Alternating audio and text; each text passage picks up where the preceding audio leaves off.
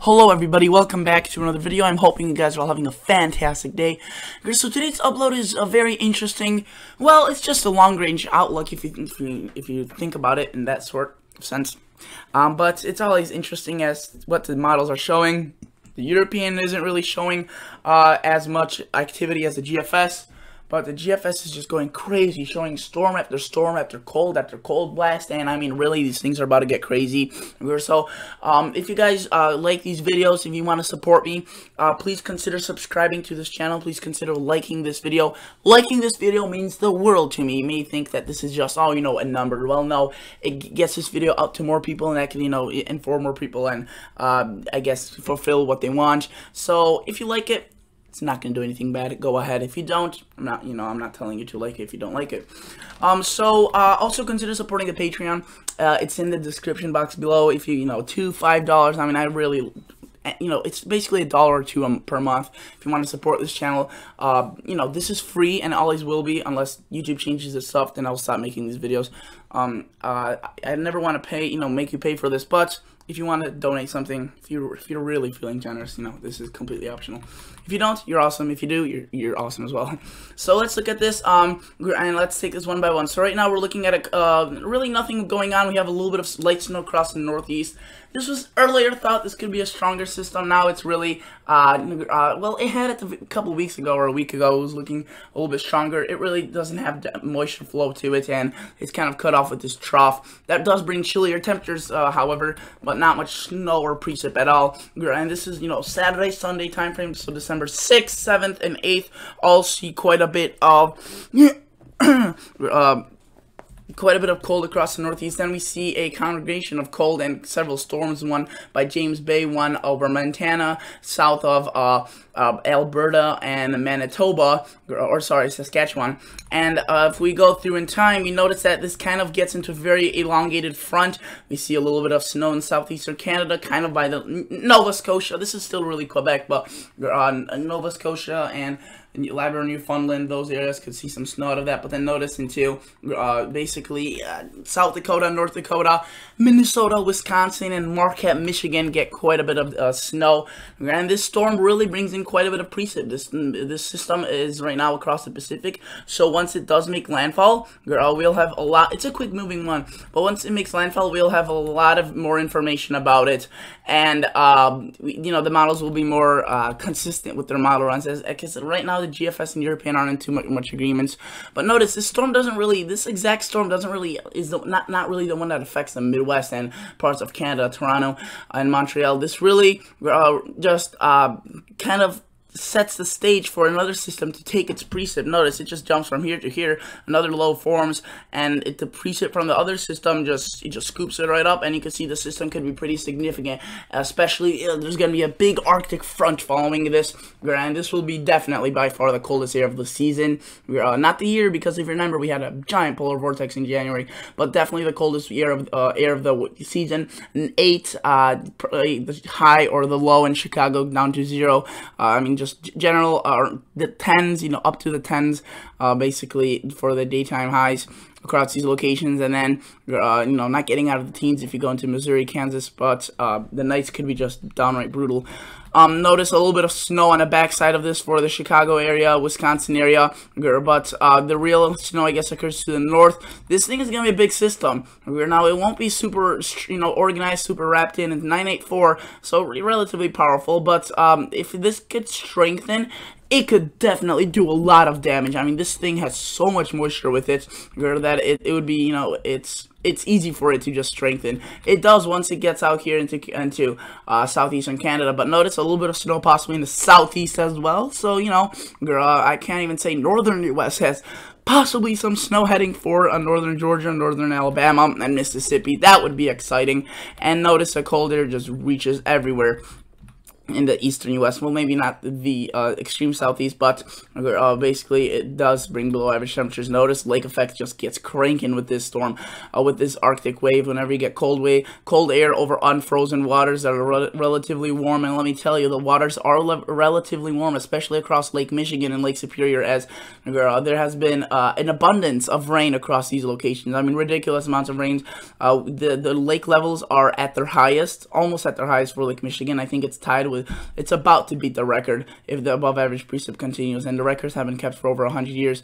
So, you know, that means obviously the water temperature is going to be warmer, and, well, it's going to be cooler, but it's going to be harder to freeze as it's deeper, and it's literally 36 inches deeper, which may not seem like a lot. That's really quite a difference, and that will allow for the lake effect to really just go cranking. And then notice we have another system coming in here across Thursday, December 12th. This one, yesterday earlier, the GFS models were showing it. It didn't have a lot of precip to work with. Now, again, you can see, I mean, I mentioned the Gulf of Mexico is open for business, and when it is open for business, it means business.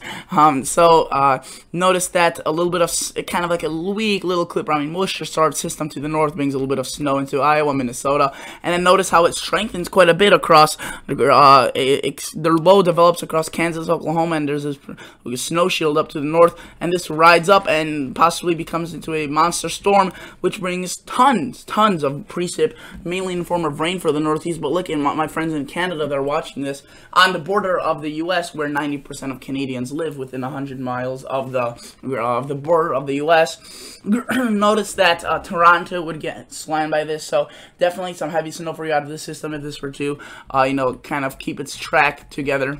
Will it? Who knows? I mean, this is very far out. The main thing I want to take away from this is the fact that there will be lots of storms. Now, where exactly they will be forming, that's a little bit tough to say. I'll be making separate videos on that as the storms continue. So this video was more about, you know, a snowstorm update, about the general snows. I'm still gonna obviously talk about it. We still have a little bit of time left, but I will be making a video about the storm itself, the big storm that is forecast to set this upcoming after this weekend, Tuesday and Wednesday.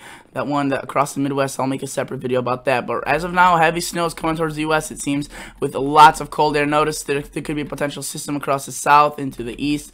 Earlier, the models were showing a beast of a storm in the south with this second trough. Kind of, you can see the colder air as well. Now, this would be around the 16th December. Notice possible nor'easters trying to form over there, get some snow in south in New Mexico and northern Texas. Then you could see across Arkansas, Tennessee, we get another storm and possibly another system, and more cold air followed by that. So really, I mean, just an all-out, very, very wintry pattern. Basically, a winter lover's dream come true, especially around the December timeframe where most people want this cold. Okay, so notice that if we look at the 5-day temperature anomalies, you can see this basically goes from 1 to 5, 2 to 6, so you get the point. It kind of goes up by each 1 day, but includes 5 days. At the beginning, a little bit warmer, then the cold air really comes in. Then it may moderate a little bit, but doesn't get above average. It stays relatively chilly, according to GFS ensembles. Let's look at the European models, and let's take a quickly look at the 500 millibar height anomalies. Notice that across these locations, again, we see that very big dip in the Arctic, in the jet stream. This brings very chilly air around that same time frame, Tuesday, Wednesday of next week. That's followed by the big system. Then we could get a ridge, a little bit of warm up, but really the troughs just keep coming in. It seems like there's more in store for the rest of December. So overall, very again, it's active, snowy, heavy snows coming towards the U.S. Very big snowstorms, and if you were to look at the GFS 384-hour outlook, you know, this may not look too impressive, but these amounts are definitely underestimated in my opinion, as some of these snowfall ratios with that very cold air will be very higher or much higher, and that could lead to, you know, instead of a 10-to-1 ratio, so the model's assuming 10 inches of snow for 1 inch of rain, it could be, you know, 15 or 20, so it could be even double this amount. So that is that. Let's quickly look at windy.com and see what the European is showing. The European has been the more conservative one out of the bunch. Notice it has that system across the Midwest, the Tuesday one, not showing great amounts, but it's definitely showing some snow. And next 10 days, things start getting a little bit more active. Notice across Indiana into Virginia. I think it's a little bit conservative, but again, the models, they're getting their things sorted out. You can see that Canadian puts a lot of lake effect across these locations.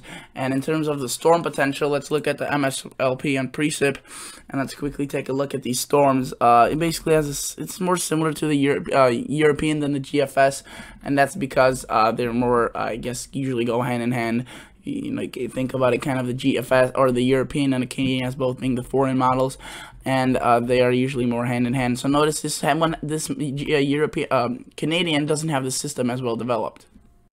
So it has it at a pretty weak point right here across Tuesday, midweek next week, and it doesn't really develop it in the long range up until it reaches possibly Canada. However, it still definitely brings in that very, very cold air. Regarding this one, it brings in actually the coldest air out of all the models, which is interesting as it doesn't have a big storm leading up to it, which usually the bigger the storm, usually the cold air has a greater chance of arriving in a bigger fashion. But notice that sometimes these storms with these Arctic fronts are underestimated, and I think the GFS right now is doing a very good job.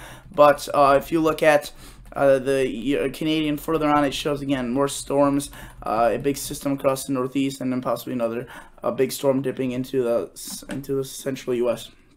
Or in this case, a clipper, which could kind of develop into that stronger system. I want to show you what the GFS models were showing earlier in terms of the very heavy snow. If you look at the 12, let's look at the 6Z Thursday, and I want to show you it was insane. This storm was across the very southern portion of the country. Now this probably won't occur as they have basically backed off completely from this, but I just wanted to show you that this is what the models might show throughout the winter, as these cold air masses will allow for the cold air to sink all the way down into the southern U.S.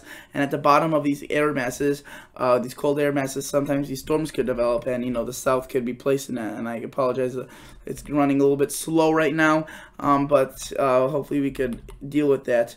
It's the end of the video, and a couple more slides. So notice it's just loads of precip, loads of snow, tons of ice for these locations. It would be very far to the south, so that would be just past possibly disastrous event. But notice very, very cold air. So that is just a kind of a universal thing with all the models. The very cold air, snowstorms, pretty good chances.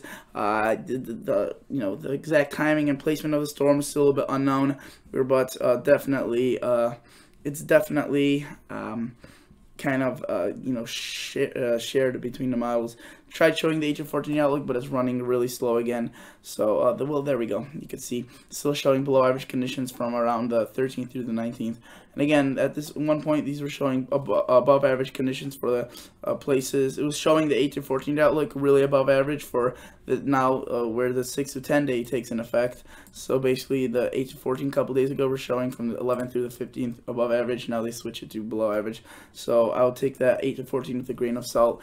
But they're showing cold nevertheless, and I think that should get intensified. So thank you guys so much for watching. Consider liking the video, consider subscribing to this channel, consider supporting the Patreon. It really means a lot. But really, please consider doing that. So, and thank you. I'll see you guys in the next episode. See y'all. Bye.